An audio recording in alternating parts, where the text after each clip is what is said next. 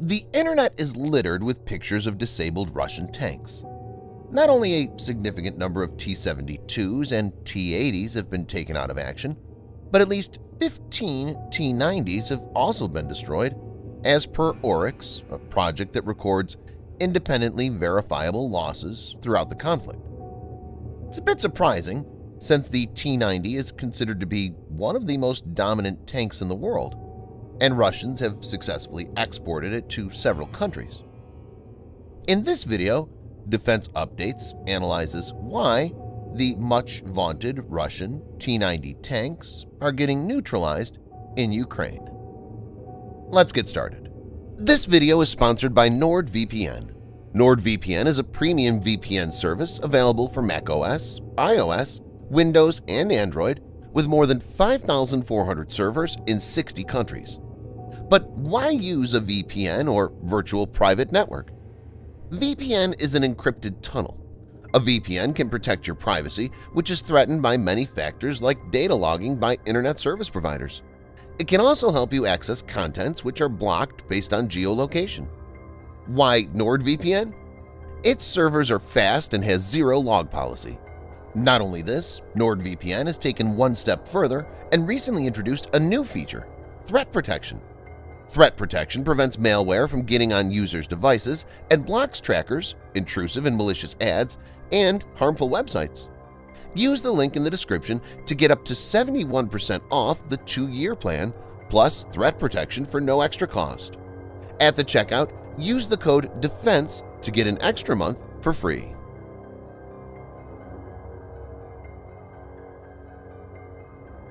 The T-90 main battle tank, MBT, is an advanced version of the T-series of Russian tanks, offering increased firepower, mobility, and protection.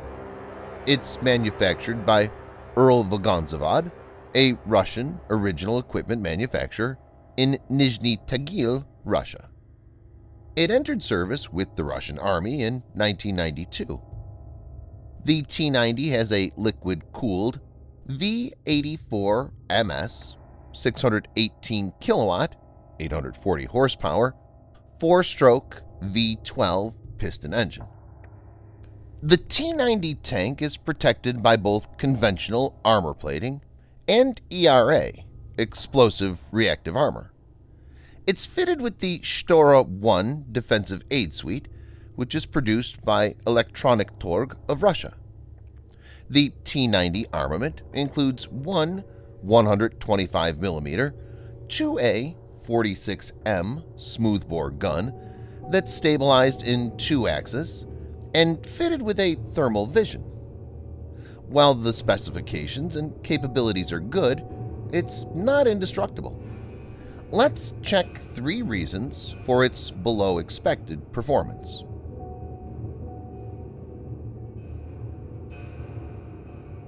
The key weapon being used to engage the modern Russian main battle tank by Ukrainian forces is the American-supplied FGM-148 Javelin.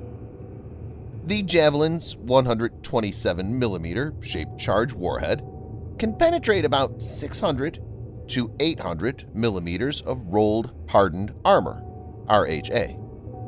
With this kind of power, Javelin will fail to penetrate a decent modern tank's armor, but Javelin has a trick up its sleeves. What it lacks in power, it makes up for in tactics. Javelin has a unique mode, the top attack mode, by which it doesn't hit the frontal or side armor of a tank, but it targets the top armor, which tends to be much thinner. The missile has gyroscopes and gimbals that enable it to nosedive almost vertically onto the infrared signature it was locked onto. Many tanks, like T-90, have explosive reactive armor to defeat this. An ERA is designed to prematurely ignite the shaped charges used by missiles and disperse the explosive power away from the tank. But Javelin overcomes this defensive measure by using a tandem charge warhead, which has a pre-charge that takes out the ERA layer before the main charge is engaged.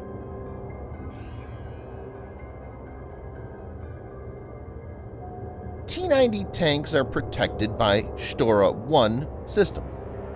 Stora 1, meaning curtain, is an electro-optical active protection system, or suite, for tanks designed to disrupt the laser designator and laser rangefinders of incoming anti-tank guided missiles, ATGMs. It's a soft kill or passive countermeasure system. The Stora 1 has 4 key components. 1. A bank of forward-firing grenade launchers or dischargers is mounted on either side of the turret, which can fire grenades, dispensing an aerosol smokescreen opaque to infrared light. 2. A laser warning system with precision and coarse heads. 3. A control system comprising a control panel, microprocessor, and manual screen laying panel. This processes the information from the sensor and activates the aerosol screen laying system. 4. 2 infrared lights, one on each side of the main gun, continuously emit coded, pulsed infrared jamming when an incoming ATGM has been detected. The Stora system can locate the area within 3.5 to 5 degrees where the laser originated from and automatically turn the main gun to it so that the tank crew can return fire and so that the stronger frontal turret armor is facing it. But as evident, the system has not worked as theorized, and a lot of optimization still needs to be done to perfect it. Research from the Modern War Institute at West Point points out Stora has no effect on javelins or recoilless rifles. When targeting a vehicle with Stora, gunners using the ITAS, Improved Target Acquisition System, should never directly laser the tank with the rangefinder instead of targeting a patch of ground 3 vehicle lengths away. This will allow the gunner to avoid being detected by Stora.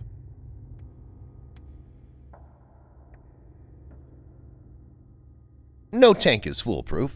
They need proper infantry and aerial support for effective operation.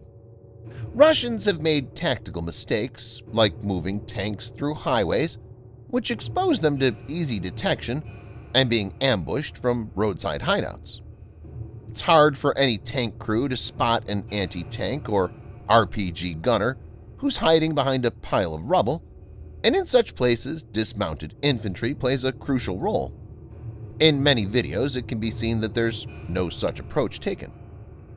It's also evident from the examination of several footage that Russian columns of troops moved forward beyond the reach of their own air defense cover, which exposed them to attacks. Several times Russian convoys have even been ambushed by Turkish-made Bayraktar TB2 drones, which should have been taken out in advance by Russian aircraft or air defense systems. Thanks for watching. Subscribe for more videos like this. Hit the like button if you find the video interesting, and kindly provide your feedback in the comment section. This will help us improve.